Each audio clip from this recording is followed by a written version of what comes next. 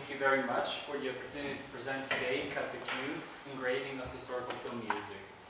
The paper emerged as a result of a year-long examination of film music material from 1940 movie The Postmeister and 1948 feature film The Engraving of The respective musicological examinations were made possible within two projects: the Wien Film, a comprehensive analysis of the film studio, and financed by the Austrian Science Fund, and der Engraving of the eine historisch-kritische Edition der Filmpartitur, financed by the City of Vienna's Cultural Department.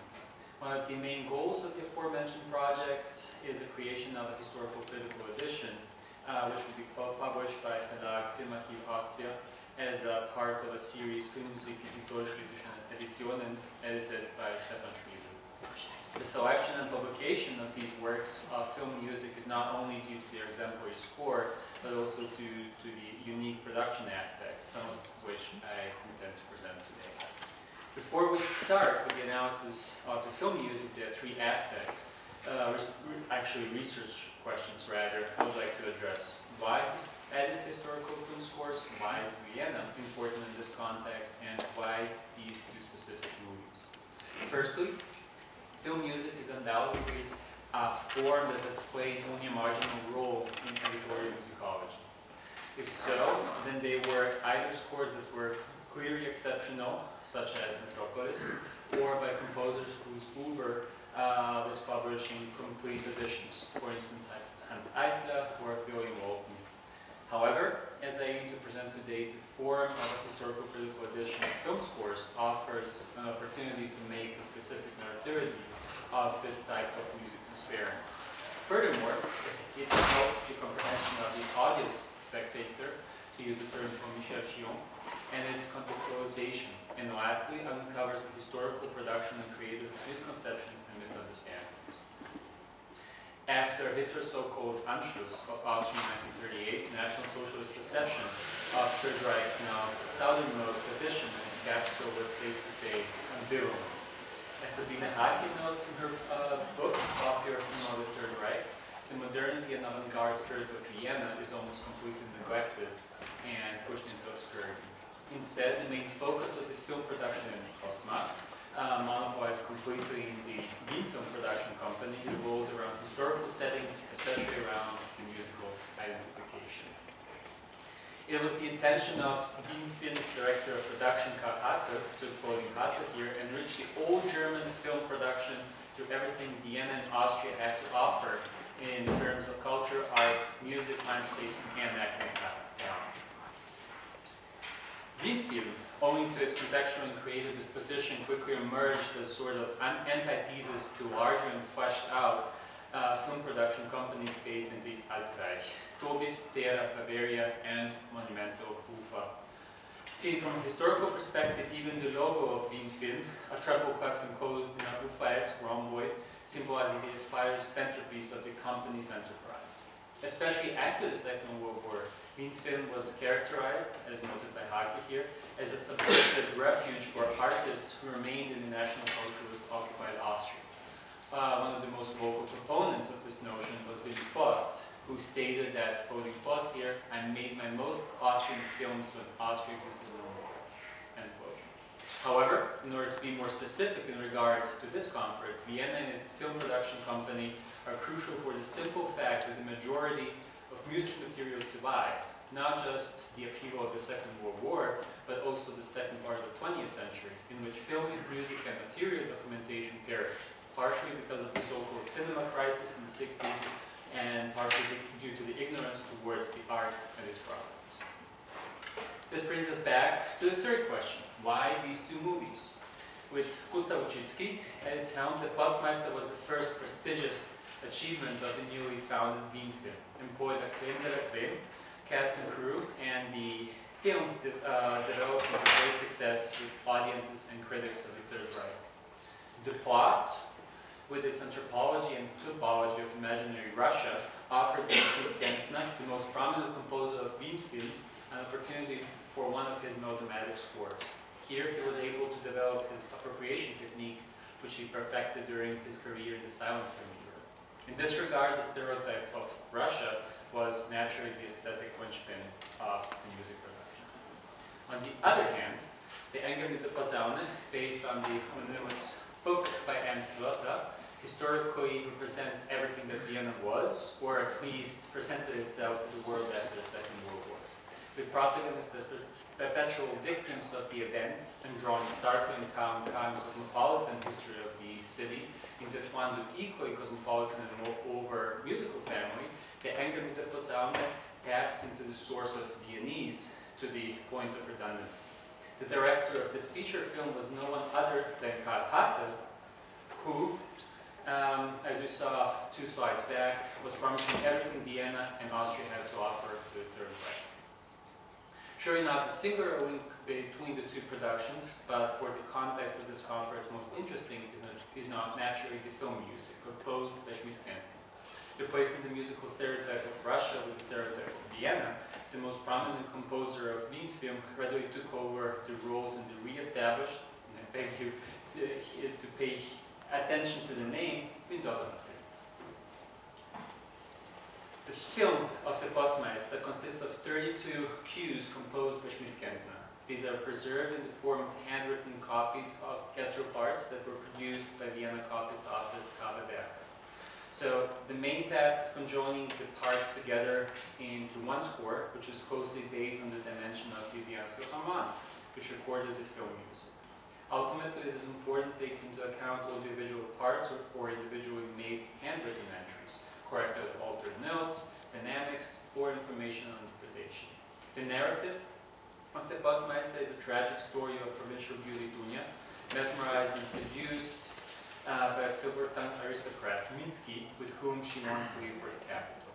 The station master and Dunya's father, played by Heinrich George, one of the most prominent actors in the National Socialist cinema, loves his only daughter to the most expressive point.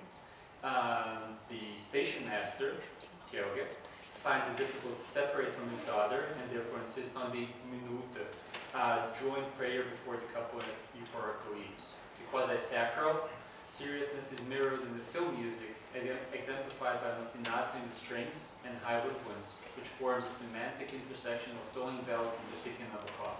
However, the character of music changes abruptly when the couple leaves. Here, Schmidt-Kenton used the molto espressivo passage of Tchaikovsky's 1812 overture as a model, diverting back into the dreamy, romantic, and melodramatic underlining of the film.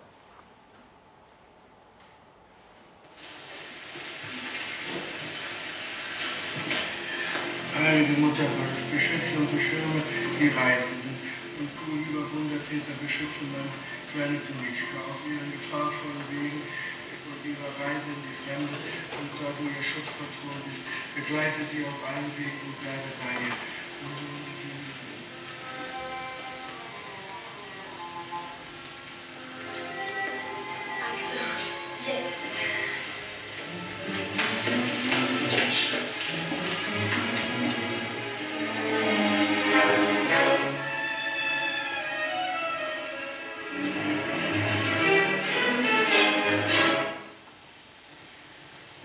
As it can be identified from a detailed examination of the first violin part of this view, the soundtrack differs from the Schmidt-Kenton's original version in that the sheet music has been shortened twice, as this leads to the first question, and this leads to the first question of our edition: how to deal with shortened and different versions of any specific piece. In other words, the material handed down is placed in relation to film's final musical cut, and this is then supplemented. Usually can speak up or not. Yeah, I have no idea. Like, this is happening only with the. Oh? Can you either go closer to the microphone or speak up? I'm sorry. The microphone's not working. Then I ask you to speak up because we can't hardly hear you. I'm sorry about that. I'll do my best. So, the first key question, exactly.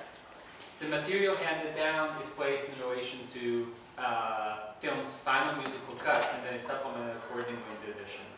Whether the music material was not recorded during the studio recording or whether this part of the music was edited out from the film has to be left blank and is of course interesting because it affects the understanding of the film production. That conclusion becomes intriguing when you consider the forces that have influenced cuts in music. Not just the usual suspects, such as the composer, the director, the producer, the film editor, but since we're talking about the context of the Third Reich, the state censorship as an integral part of the propaganda ministry in Berlin, to which the Wien film was subordinate in most aspects. This information usually has to be explained in a wider context, but can also be partially reconstructed from an existing sheet music. This brings us to the focal point of this paper and the mirroring of the presentation's name, cutting the cue. Whereas the music production has tasks and fulfillments towards a particular film, it is somewhat banal, but still necessary to mention that the technical and creative decision-making outside of the musical plane dictates the role of the film music. Even with the previous example from the Postmeister, where one could speculate on the decisions and decision-makers behind the removal of parts or of cues or entire cues, the tone is set, if you pardon the pun, by the visual material. It can be easily seen that the next example from the Engraving of Posaune, where the main protagonist of the movie, played by another Wien film ability, Ola Vesely, has an audience with the Emperor Francis Joseph I. In order to accommodate the obviously edited scene, the cue begins with an ostinato on A in place of the original material, supplemented by removal of 33 bars in the cue. It is important to say here that our primary guidelines in creating the editions of film music is the audiovisual and not the printed or autographed music material. Naturally, the unused film music or its fragments are notated and noted, but the creation of a core historical critical edition of film music is, as it was decided in our projects, based upon the film. This generates further steps necessary for the identification and verification of the edited material, namely the form and the quality of the film. Some parts of the film were edited out not only for, or not just for ideological, but for purely technical reasons, and it's a challenge working through the different versions. It is equally benefiting to encounter the possible opportunities which arise as a result of discovering new audiovisual sources, as this verifies the usage of the existing music material. Lastly, the quality of the movie is a deal breaker for the final stage of the edition's creation. As a matter of fact, due to the non-existence of music scores or parts of historical film music, some of our colleagues, editors, and musicologists have conducted an arduous undertaking in notating the score using only the audiovisual material. Thankfully, we were privileged with a surprisingly good copy of the Postmeister and the recently new DVD of the Engraving of Posaune. The final film and sheet music example of this paper shows one of the composed diegetic passages back in the Postmeister, the so-called Czechoslovakian dance. The plot now takes place in an evening salon visited by Dunya, her Masha, and their respective, well, forgive me for using a relatively modern term, sugar daddies. The music in the scene is fitting to its diegetic context, considering more explicit in its mediation, and in terms of virtuosity, there is no other comparable highlight in the film.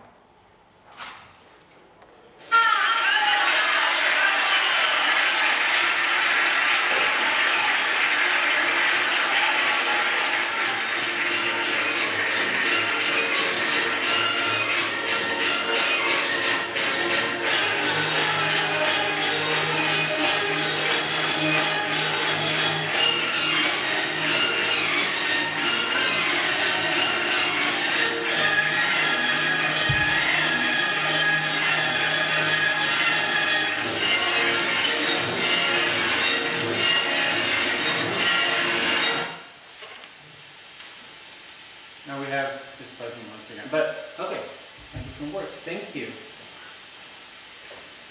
The framework of Czechoslovakian dance is reflected in the instrumentation of the passage in the musical meta level, in that Schmidt-Kempner's orchestrator Oskar Wagner uses a balalaika ensemble, which he amplifies with 2 banjos and even and adds 4 more percussionists in the ensemble. Here we have 2 surviving versions, the so-called Czechoslovakian dance A and Czechoslovakian dance B, including an additional piano reduction of the orchestral score. In the film, however, a hybrid of these 2 versions was utilized in the final cut, and the piano reduction was presumably used for studying sequence and dance practice of the scene on the film set. The majority of the existing audiovisual material can be found in the richer and longer Csekesznetans A, whereas the B version was utilized for the Bedouin climax at the end of this dance. Finally, Csekesznetans Q gives us an interesting and thankfully not so common occurrence in the addition of these two films, but nonetheless a constant, and I might add, pestering issue when working without a score. Missing music parts pose a serious problem when trying to offer a whole picture of the film music, and somewhat surprisingly, the less prominent the instrument, the harder task in solving this issue. Such is the case in this cue, where it can be safely said that the missing part of the fourth horn, after the remaining 31 cues are orchestrated in a four-horn division, is truly being lost and not a result of an artistic decision in the production of the score.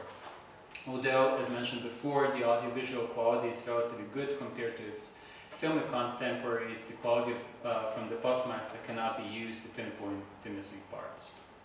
In conclusion, it can be said that creating such a film music edition opens up an area of conflict not only in its relationship to the film plot, but also to the film, media, and music history itself. A task that requires an active, neutral, and factual attitude in order to be able to make a reconstruction worthy of its filmic context and at the same time revive the music and its history. But to quote Erwin Panofsky in his essay shortly after moving to the United States, which will, in my opinion, define the seventh art from the 1940s, in a film which we hear remains, for good or worse, inextricably fused with that which we see, the sound, particularly or not, cannot express any more than is expressed. End quote. Thank you for your attention.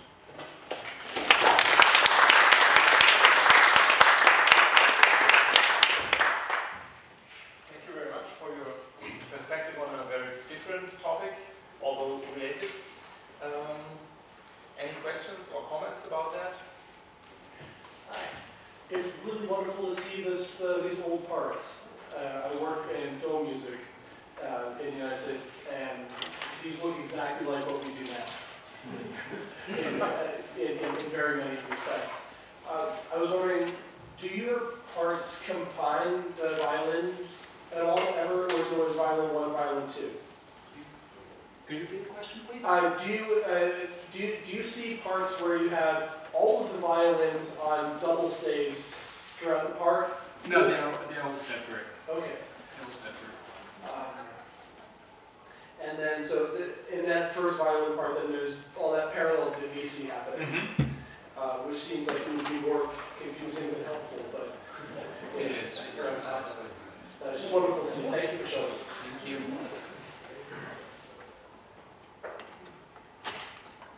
Weitere Fragen, Anmerkungen? Yes. It's interesting, that particular spot in the part that you had, it doesn't even say that divisi. It just suddenly jumps to it. There's no indication that the players going to divide You mean in this one? 3, at figure 4, or whatever it is there. 3 lines up from the bottom. Yeah. And these people were sight reading it usually. Yeah. I mean, especially, I was going into the production studies, and Wiener Philharmoniker simply got this on their music stands and were pretty much forced to play it. And there are no marks on this part either, indicating that perhaps it wasn't actually used. No bowing, nothing. We still don't do that. Huh? We still don't put to VC. Yeah. And it's, I mean, one of the things that we're privileged, especially in Wien film, is that we have Wiener Philharmoniker playing the music. It sounds kind of special, especially when you consider the context that they were pretty much forced to do it. But they were, although a lot of the musicians from Wiener Philharmoniker were forced to leave, they were still a pretty good orchestra, and they were able to sight read and play this kind of music material pretty much often.